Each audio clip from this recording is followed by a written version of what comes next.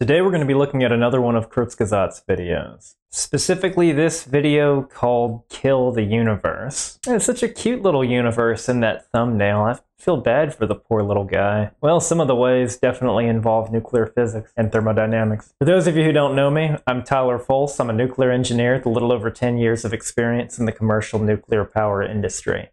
From engineering to operations to emergency response. I don't claim to know everything there is nuclear, but I can certainly share some knowledge. Get right into it. The universe is going to die one day. But how? Well, it Everything turns out does. our cosmic fate will be decided by a fight between two titans. The two warriors deciding the fate of the universe.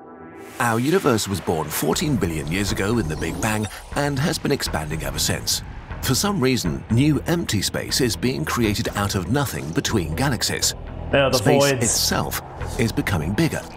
Will it go on forever, or will it stop one day? Today, we think the universe is at the mercy of two cosmic demigods fighting for dominance.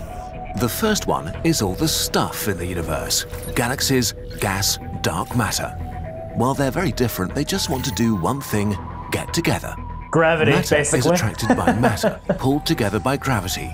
And gravity also pulls on the universe as a whole, slowing the expansion that started at the Big Bang. Our second warrior is empty space. While it seems, well, empty and powerless, empty space has an intrinsic energy. We don't really have an idea what this energy is or why it's there. It's really a placeholder that fills a blank in our understanding of. What's fascinating is that this empty space for really extreme distances, since the expansion depends on where the observer is at, can actually be going faster than light. But we're not really technically violating anything because no item with mass is expanding that fast. It's just empty space, things getting further and further apart. Again, this is just a goofy frame of reference game rather than like an actual planet going away from you that fast. The planet's not moving that fast. It's weird. Reality.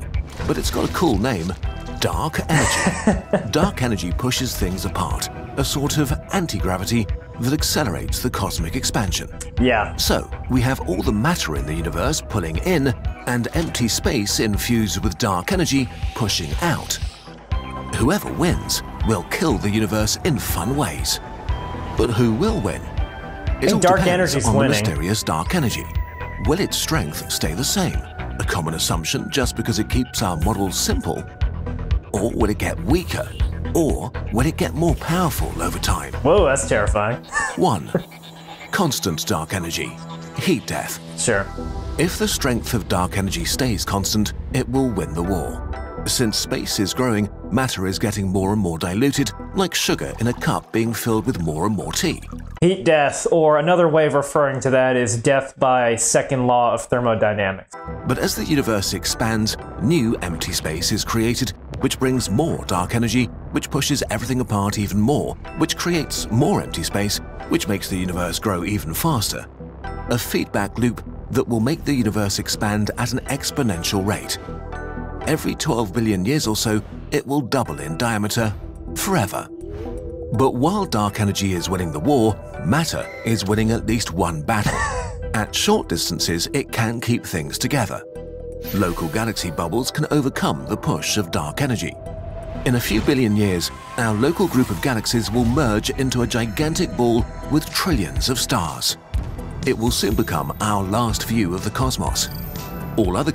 The weird thing is, if this happens for long enough, these distant future generation, billions and billions of years from now, in this one galaxy that's left, at least using current communication technologies and observation technologies, wouldn't be able to see the rest of the universe just because it's too far away. Now, distant future, they might have something more advanced that can, teleport from one side of the universe to another. Who knows? So, we'll see.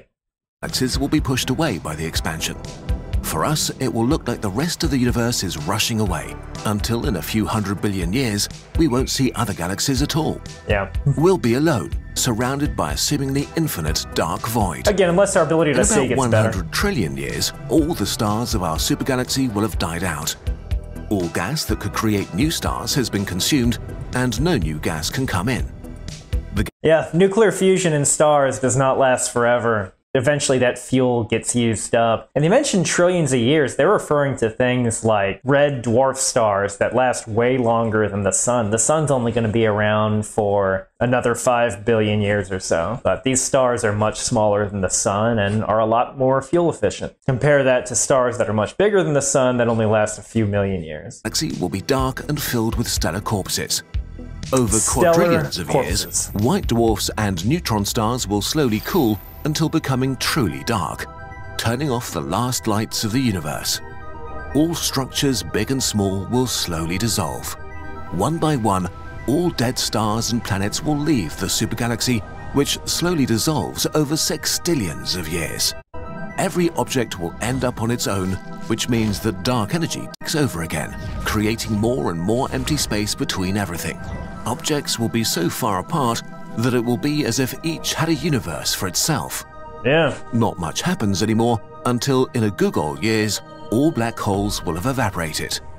In the end, entropy and dark energy won't stop and black holes evaporate via Hawking radiation. Basically, near a black hole's edge, virtual particle and antiparticle configurations constantly pop in and out of existence. It's really weird. And occasionally one of them escapes, becomes real radiation, and as such it takes some of the black hole's mass energy with it. And the other bit simply falls back into the black hole. And eventually, over a very long period of time, Kurzgesagt mentioned a googol years, all that energy is going to go away, all that mass energy, and the black hole evaporates. So I guess not everything can escape a black hole. Till their job is finished. Over time spans you might as well call forever, all remaining structures might even dissolve into single particles that will be pushed away from each other by an ever-growing empty space. Imagine a whole universe with just a single lonely particle traveling through nothingness. Elemental particles. This is the final state, the true end. Now that model right there assumes that protons decay and they basically just split into quarks. Now, if they don't, that would kind of throw a lot of our understanding of physics outside the window, since a lot of our models assume that does, including string theory. The Big Freeze, or heat death, or a Ragnarok. Completely featureless, cold, and eternally expanding universe. Nothing will ever be able to happen again. Forever. Forever. Well, that was a bummer. What else could happen? 2. Increasing dark energy. Big rip. What if dark energy gets stronger? In this case, empty space won't just win over matter, it will literally rip it to pieces. So if you didn't think it was strong enough, it's just kind of funny that it could be even stronger, because again, while it showed it getting stronger, it really had the same rate, because it's just going to keep expanding us out at that same rate. So this is interesting. The Big Freeze scenario, matter lost the war but won some battles. But here, matter wins nothing. Yeah. Dark energy is growing stronger over time, overcoming the pull of gravity and creating new empty space at smaller and smaller distances. In this scenario, things will escalate quickly. It could start as early as 20 billion years from now. First, dark energy will create empty space between individual galaxies. That's super quick considering how old the universe gets in the Big Freeze scenario, upwards of a googol or 10 to the 100th years. Yeah, this universe ain't gonna last very long comparatively. And by that logic, our universe, if this happens, our universe is already approaching middle age. Our galaxy will leave its local cluster and begin to drift alone in a rapidly inflating and ever darker cosmos. Some billion years later, empty space starts to push between individual stars, dissolving the galaxy. If you live on a planet in a star system, the night sky will start looking sad and gloomy, as other stars are pushed too far away to be seen. Now this is assuming that it increases, and it increases exponentially too, so you're going to start to see crazy stuff. Everything becomes nuclear fuel, and not in a good way. A few million years after the sky turns dark, dark energy starts to create empty space inside star systems. Your planet is pushed away from its star, and all life in the universe freezes to death. Yeah. There's not much time left, as a few months later, dark energy is creating empty space inside solid objects. Stars, including your neutron body. stars, planets, asteroids, everything solid is being ripped into pieces. If you're on a spaceship, you only have a short time before you are ripped apart. And like they said, it's going to start with all the big stuff first, like galaxies, and then, yeah, it's going to go quick by the time it gets to solar systems, then people, cells, subatomic particles. Half an hour later, even atoms are destroyed as new space is being created so furiously that electrons and nuclei are separated. Now the universe has just a fraction of a second left. I made a joke earlier. This is not fission. This is something getting pulled apart from everything. Fission is fairly controlled from like a neutron hitting something and splitting it into two pretty well-defined products. But something's not being split into here. Something is just being pulled into bits and pieces. And it happens quite fast, even for nuclear reaction speed. So yeah, the universe is just going to go away pretty quick. In this final moment, only dying black holes remain, drained and defeated by dark energy. They're tiny, septillions of times smaller than an atom, they'll Hawking and they themselves away explode quick. with the power of a trillion supernovae in a trillionth of an octillionth of a second. Yeah, so that's the thing about Hawking radiation. For supermassive black holes, it's on the order of 10 to the 100th years, but for the little tiny micro ones, they don't last very long at all. It's a function that heavily depends on the mass of the object. And if the mass of the object is tiny, then black holes won't last very long. Finally, the very fabric of reality is torn to its core, obliterating space-time itself. The Big Rip. Space and time have lost their meanings, making it impossible to predict what will happen next. Whew. 3. Decreasing dark energy. Here we go. Big crunch. Give matter a chance. For matter. But there is one scenario where it wins. If the strength of dark energy decreases with time, and if this reduction is strong enough, the pull of gravity will win, and all the things in existence will move towards each other, unfortunately making the universe collapse into itself. Basically a black hole. No one knows when this might begin, but it could be as soon as a few 100 million years. What will it look like? I wasn't actually expecting it to be faster than the Big Rip, though I guess these are various scenarios. Depends how fast it decreases, right? If it decreases exponentially. As the universe begins to contract, over billions of years, galaxies and galaxy clusters approach each other until they eventually collide. They're mostly made of empty space, so a collision is like and everything's going to look like it's coming towards you.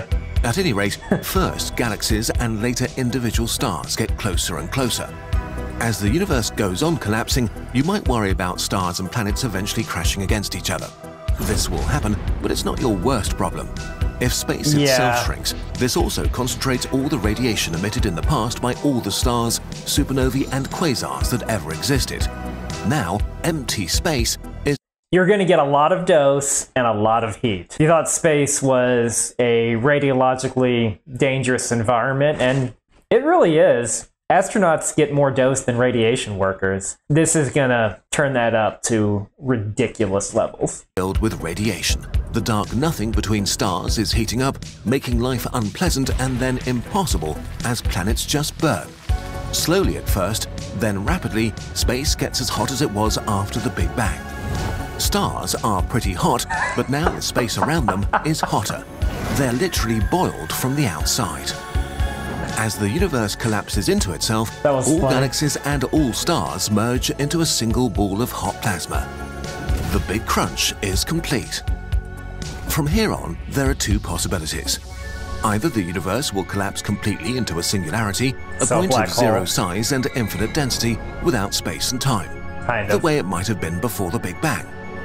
Or the universe could bounce back, restarting the cosmic expansion, creating a new baby universe. Somewhat poetic, really. Everything died, but everything is reborn. Interesting. I mean, I guess it could. So in that case, you know, there would be just a teeny enough bit of dark energy left to kind of start the cycle over again. Or are they talking about something else? But to be clear, we have zero evidence that this has happened before or will in the future. Yeah. So what will happen? Most scientists think that dark energy will stay constant, so the likely fate of the universe is heat death, eternal cold, and utter boredom. I wonder how much of that is based on empirical evidence versus how much it's just the simplest model to work with, and we're just using Occam's razor on it. Which seems I'm not a scientist, sad, I don't actually but has know. a huge upside. In this scenario, we get to have the universe for the longest. It gives us trillions of years to expand, jump from star to star, maybe even from galaxy to galaxy. We might even find a way to keep consciousness around forever. Universe to universe. We don't know. So we just have to wait and see, and make the most of the amazing universe we have right now. I think dark energy and matter should just cuddle or something. And I guess this one didn't talk about the whole false vacuum, random quantum fluctuation that causes infinitely expanding depth sphere to engulf everything and change all aspects of physics. I think Kurzgesagt talked about that in another video. I'll pin that one down below. But of those three, which one do you think's more likely? Or it's entirely possible they're all completely wrong. I mean, again, like if the assumption that, like if protons turn out to not be able to decay, that would throw a few things out the window, and just a whole bunch of physics that we just still don't understand yet. I always love the way Kurzgesagt explains it too, with their little cuddly universe thumbnail. Thank you very much for watching. I'll see you next time.